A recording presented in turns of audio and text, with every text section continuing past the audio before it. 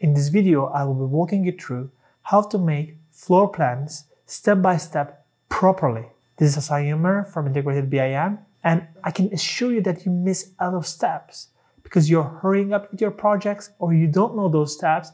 Therefore, when you have a change in the project or you're moving from one phase to another where you need to populate more details, you're struggling how to input those details. And in this video, I will be showing you how not to overload your model, but at the same time do things properly. But if you want to learn more about level of development, LOD, or level of information needed according to ISO, LOIN, please click on the pop-up link above or link in the description below or above, depending on the platform you're in. That video will help you within 10 minutes everything you need to know about level of development and level of information needed, which is how to get most value out of your project without overpopulating and not doing something that you don't need for that particular project. The aim of these videos is to provide exclusive tips for you.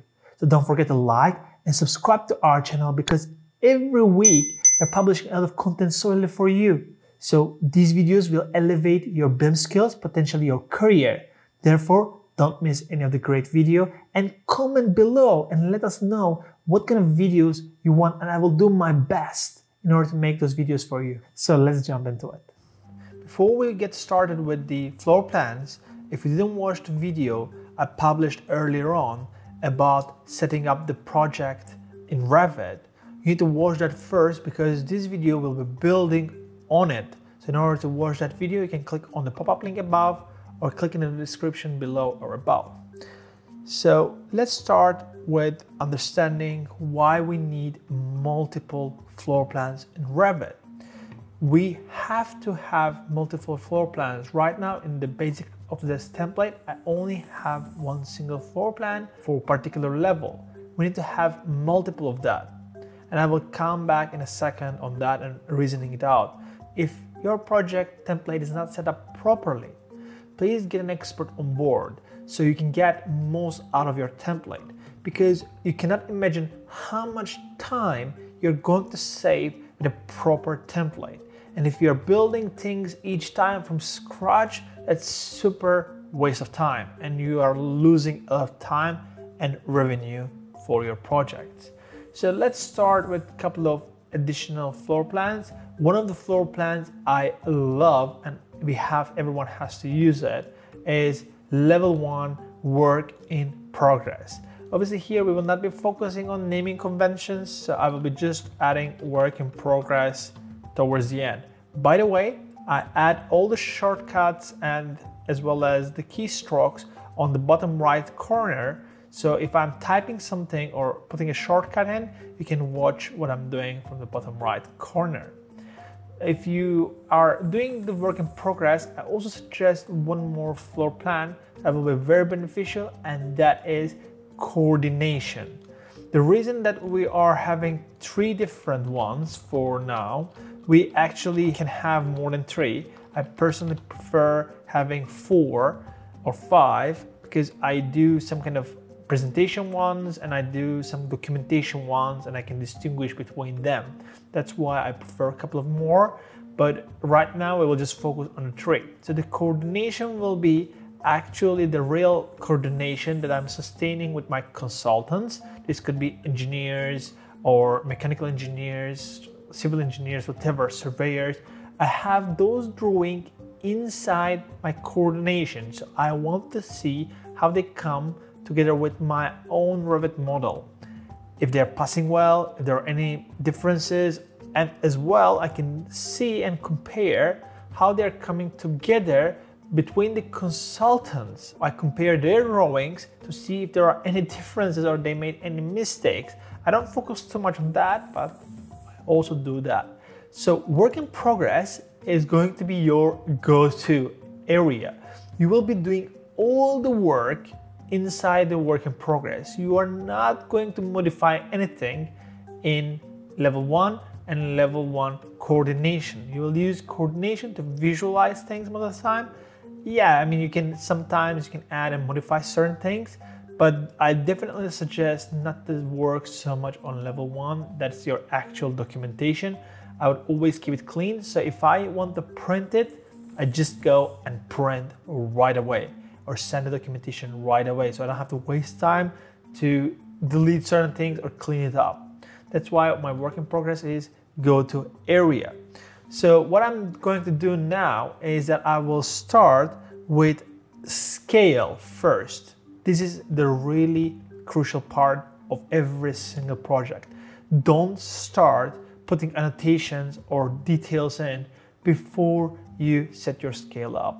You need to set your scale first in all the 3 floor plans you have in a correct manner. I generally prefer to go a little bit more scaled up in the work in progress. So annotations and other things don't bother me as much. They are smaller. For instance, if I have my walls and if I have a room inside it, I prefer this to be scaled up a little bit more than the normal ones, so it doesn't really bother me, the tag itself. But if I go with a level 1, I would like to make sure that my tag there is at the right scale. Because if I have scale like this, I want to make sure that it is not on the side or it's exactly in the middle of my room or where I would like to place it to be. I will go back a couple of steps and let's see the next thing to do. Undo too much. We need to always make sure in the work in progress we work with fine. So we need to see more details, because if I have a wall and if it is a complicated construction like it has hatching or it has more details, I want to see how it comes together with the next wall. So if I simply create similar and take one more wall, I want to see if I'm having some kind of awkward things like this.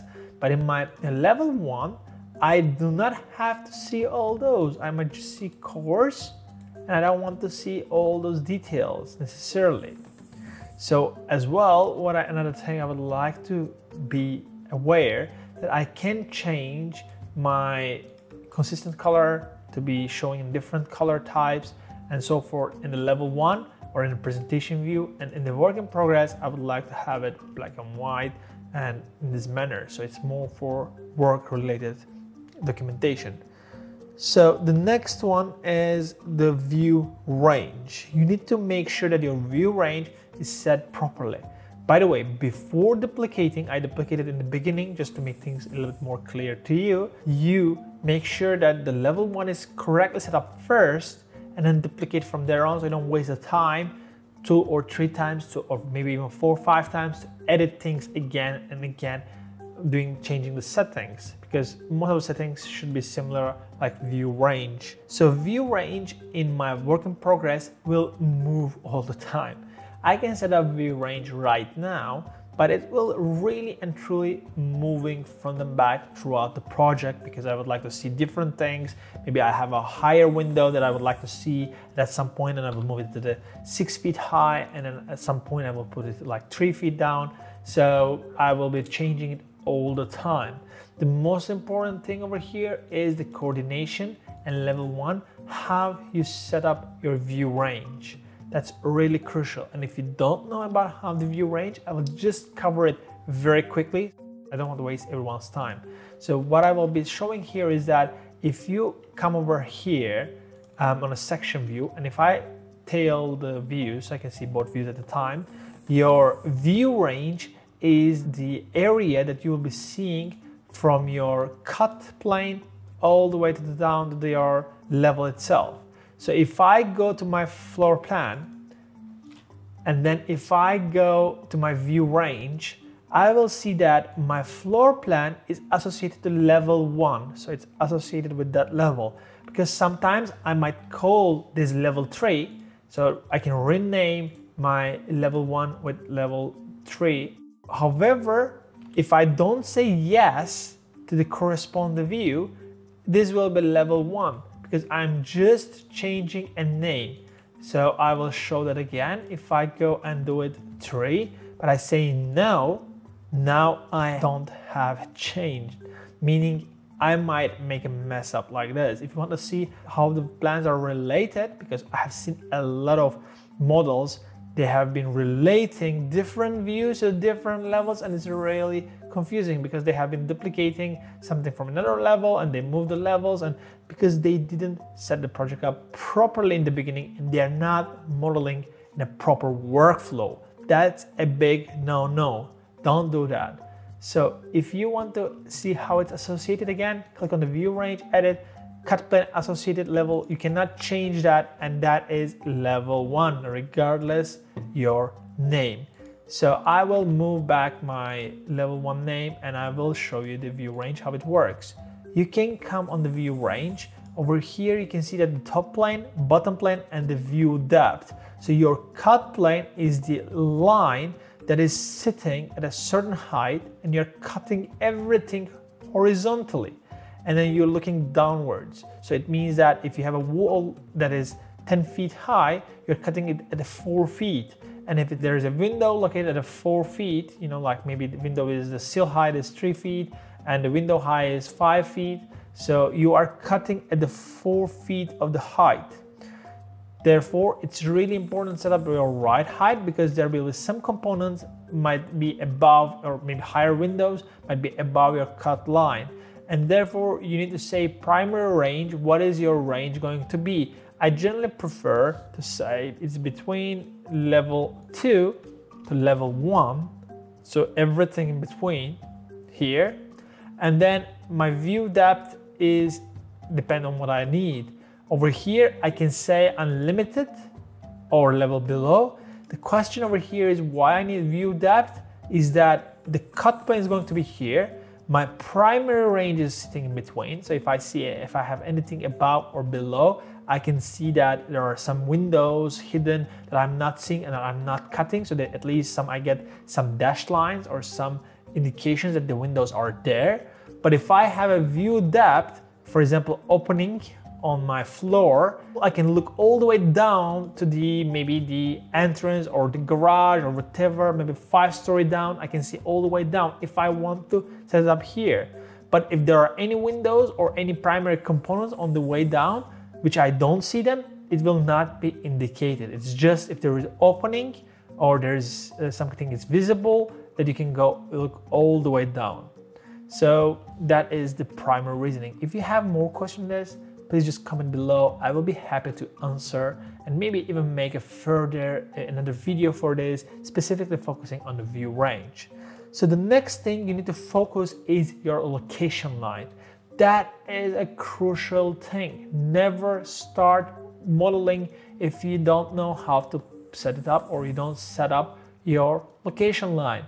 That is a huge no-no, because if you are having your wall set as a finished exterior like that, and in the future you need to change the thickness of your brick or anything else, so you are changing the real structural component.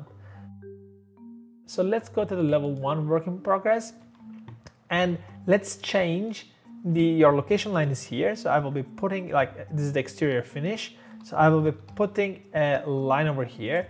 By the way, don't be bothered with the exterior piece. Most probably this is, if I go to the section, some kind of external components. There's some design for design reasons that are added inside as a sweeps and reveals.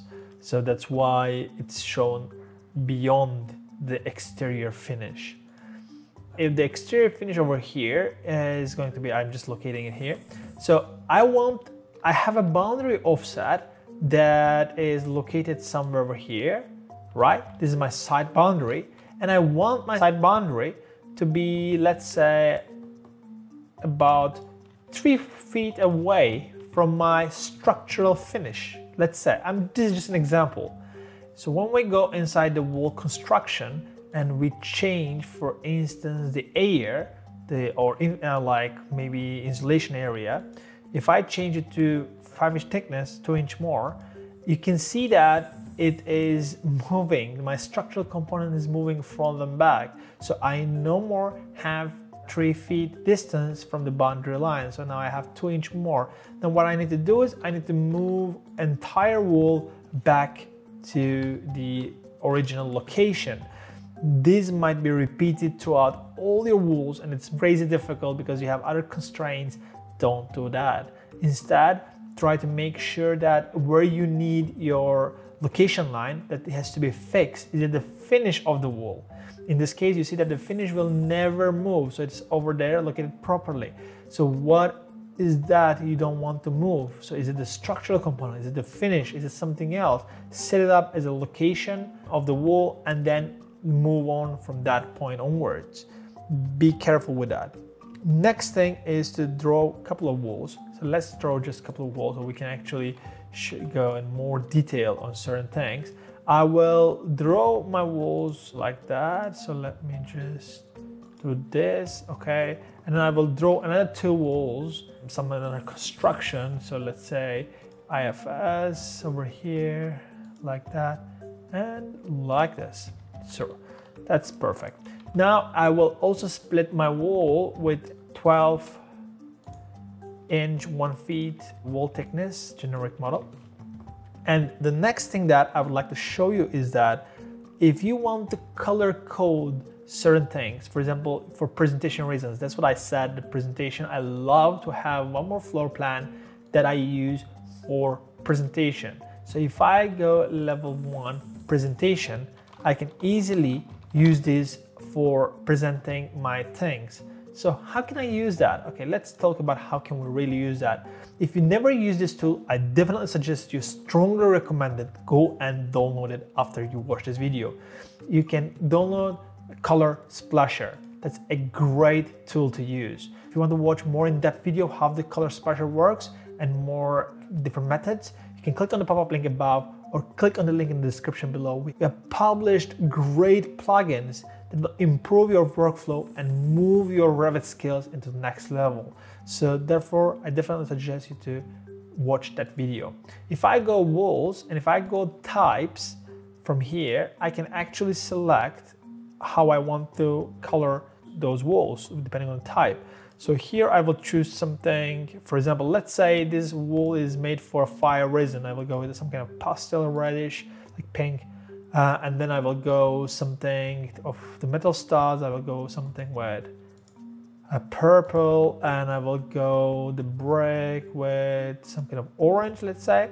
And if I do apply the color set, I will be able to visualize where is my fire walls are located, which of the walls are containing EIFS finishes, the insulated finish, and which of them are having a brick finish. So I can easily present it, make a conversation with my colleague and or consultants. So that's really a great approach to face things up. Lastly, let's move on to the rooms and areas, which I will be covering you very quickly so you understand more how they work. First of all, rooms and areas have specific computation. Make sure that you understand them. Make sure that you set it up. We don't have the time to go into those things, but basically, whether it's only areas you're looking for or volumes as well, you can choose, and you can choose if it's located on the finish or in wall center line or coarse layer or coarse center, so depending on what your needs are. But right now, if I go, currently my rooms are located finish, meaning if I go with a room right away, I can select my finish. The blue light color will be located there, and I'm just placing my room 1 and room 2. So that's straightforward. The next thing is how we can do areas. That's a little bit more interesting because I can have more control and more flexibility because my rooms are generally dependent on the enclosure. So room boundings that are located, for example, this is a room bounding wall. That's why I have over here 4 room bounding walls and my room is located over there. If I delete this room and make sure that this wall is not a room bounding, I can see that this room is going to cover both entire floor plan because this wall is not anymore room bounding. But if I do it room bounding, you can see that it stops there. So I will go back to the room. Obviously this is 2, and I will go move on with areas. So the areas would be by clicking over here and you need to first the area plan. Are you looking for a gross building or rentable area? a lot of people ask me, because there are some partition walls that you need to take half of the wall as a room bounding, but maybe for the exterior walls, you want to go all the way out to the exterior. So how do you set it up with rooms? I generally suggest you set it up with areas, because with rooms, the rules are a little bit more rigid, and it's useful for room meter square or square feet. So you have to focus more on the rooms when you use rooms. But if you're more focusing on actually getting the gross area of the building or of the unit, what you can do is you can click area plan, gross building, go ahead with this one. Level 1, it's so simple. It asks you automatically create the boundary lines. I never say yes. Okay, I wouldn't say never. 95% of the time I say no to that. Unless if I'm very much in a hurry and I want to just quickly check if everything's okay, and I click yes, because the reason is that it doesn't always pick up the best thing that I'm looking for. It takes more time for me to understand and check. Instead, I say no, and I can easily say what I want to pick it up. So I can say, okay, here I'm looking for, by the way, you can say apply rules, and you can just check it out. So you don't want to apply the rules of the area computations. So I can just select this part, this part, this part. I can also go in the center line of the wall or core boundary if I can go more in the fine detail, and I can choose exactly what I'm looking for. But right now I'm just trying to explain you that you have more flexibility there, and you can choose as you wish. So I will just undo that, and then I will move that down, and I will just go ahead and trim that piece. Once your boundaries are fine, then you can just click on the area over here, and then you can just put your room area or like the unit area, whatever area that you're looking for. So maybe you have apartments and you cover multiple rooms and multiple boundaries and share some compartment walls or share walls from the center line, whatever you prefer. And then you say obviously unit 1.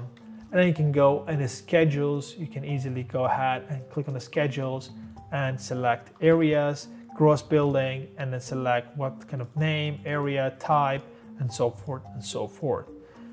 So this was a great approach to cover how floor plans work and a little bit more knowledge on how rooms and areas work and some other components, some other details. So if you would like to learn more about Revit and BIM, don't forget to hit subscribe icon below, because we are sharing a lot of BIM and Revit related content for you.